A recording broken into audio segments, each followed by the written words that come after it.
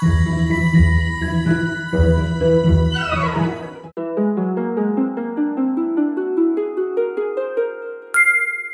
special thank you from the heart.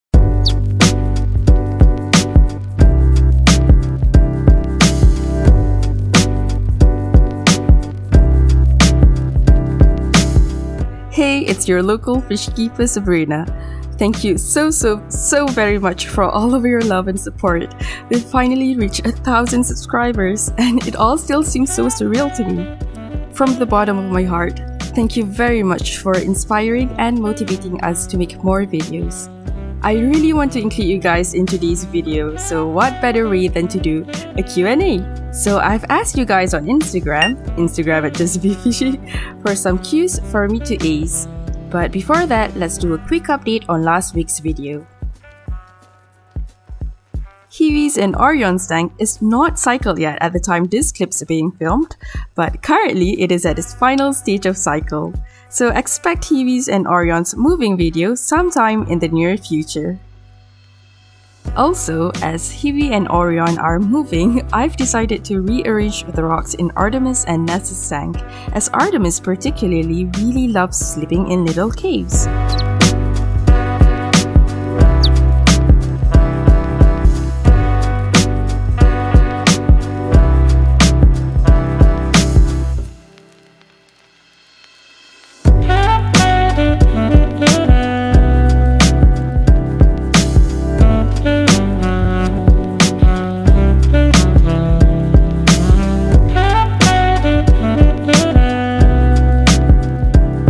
For some reason, the new rock structure really reminds me of the very hungry caterpillar, and I can't unsee it. Okay, enough of that. Let's get to the Q&As while the puffers dine.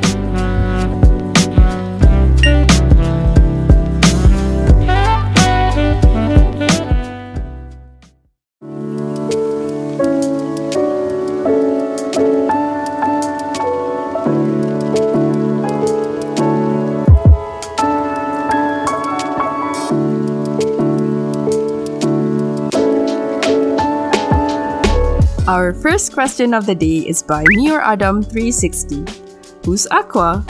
Aqua is an aquarist that loves everything fish keeping, aquascapes, and aquariums, and she is BeFishy's official mascot. Aqua has appeared in our latest videos, but you'll be seeing her more in BeFishy's new series coming soon, so stay tuned. She's also an original character designed by an artist on Instagram at Young Soraya Art. I'll put her link in the description box below, so do check her out. Speak of the devil, next question is by Young Soraya Art. She asks, ever got bitten by a pufferfish? I think she meant as in a bite, not actually getting beaten by a pufferfish, because honestly, that would be scary. Well, so far I've never got bitten by any of my pufferfish. They're actually more scared of you than you think. I do stick my hand in the tank when I work on my aquariums, and most of the time they would just swim away from my hands. Except for Artemis. Sometimes she hangs around my arm to see what I'm doing. But that is of course only speaking on behalf of my experience. At the end of the day, puffers are still predators. If your puffers love to bite, feed them first prior to sticking your hand in the tank, just to be safe. Next question is by Anonymous. Do you do collabs? Yes, we are open to collabs, so if you do wish to collab with us, just drop us an email or message us on Instagram and we'll figure something out together. How many tanks do you have? At the moment this video is being filmed, 10 tanks. What are your hobbies besides aquarium? Well, I love to read and collect aquarium related books as well as play video games. On to the next question. Can you make a video on your book collections? Not gonna lie, that's actually a really great idea. I've been posting some of my book collections on Instagram recently and a lot of you have been asking me about them. I'm very delighted and more than thrilled to talk about them, so I'll put that down in my idea list for now. Ridwan Mohali asks, are you planning to add more tanks? Not at the moment, no. But don't quote me on that because I'm still recovering from MTS multiple tank syndrome.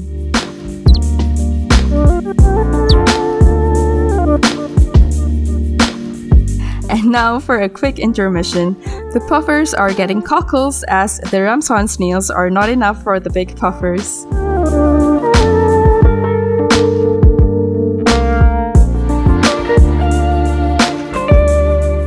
Anonymous asks, will you do more care guides? Thank you very much for this question. I think some of you realized that I haven't been doing care guide videos for the past couple of months. That is because I actually had a bit of a dilemma. I don't particularly like to highlight negative things or messages that I received behind the scenes, but there are a few things that I feel like I need to address. Please note that I don't mind troll comments, constructive criticisms and such, as everyone's entitled to their own opinions, and honestly, I love learning from you guys. However, last year, I had an encounter with a person who is very passionate and adamant about doing things their way fish keeping wise, which honestly I have no problems with. As long as it works for you and your fish is healthy, there's really no issue. But this person, they were particularly adamant about wanting me to stop posting care guide videos, and when I asked why, well, I'm guessing they don't like that question because they started spouting racist slurs, comments, calling girls and women stupid, and made threats, which we do not tolerate here on Be Fishy. I'm not going to go deeper than that because honestly, they don't deserve the time of day. But fortunately, that's taken care of.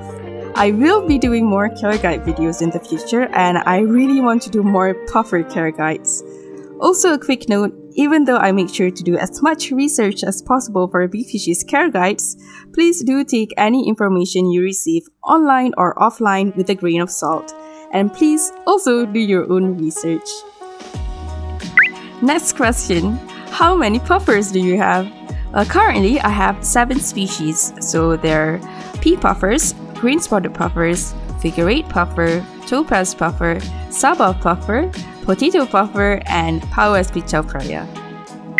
Fish Keeping Made Easy asks, how many more puffer species do you want to keep, and are there any you don't like? Oh god, I have at least 10 species I can think of at the top of my head. Of course, I like to keep more, but as I said earlier, I'm recovering from MTS. If I don't have the appropriate housing for them, I will pass for now. As for puffers I dislike, no, I don't have any. However, when it comes to keeping them, the least likely would be the Takifuku genus. What's your favorite plant? My favorite plant changes every month, and this month it's Hygrophila pinnatifida. I love how versatile they are. Isidore asks, is it possible to keep kois and carps in an aquarium? Personally, I would keep them in pond setups. I do know that some people keep them in aquariums for a certain duration temporarily during winter times, and that is totally fine. But for me, unless I have an aquarium of hundreds and thousands of gallons, I would not place them in one. They produce a lot of waste and they grow huge. Goldie Singh Aquagold asks, what is your biggest achievement in this hobby? Easy. I made so many good friends and I would treat them for the world.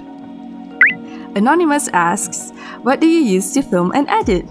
I use a Samsung NX500 to film. To record my voice for the longest time, I used the mic on my headset and I actually wrapped a filter floss around it to minimize the pop sound. And hey, it kinda works. But now I'm using a Blue Snowball, and as for editing, I use Adobe Premiere Pro. And for our very last question, Hazy asks, what is Be Fishy's direction onwards? That's a really good question. A few things are still under wraps, but we are currently working on producing quality and better content for this channel. That is all for today. Thank you very much for your questions, and thank you very much for all of your love and support. We really do appreciate every single one of you. We'll do our best to improve our channel. Please like and subscribe if you'd like to see more content, and especially, please do leave a comment down below as we love hearing your thoughts and reading your comments. Until then, see you next time!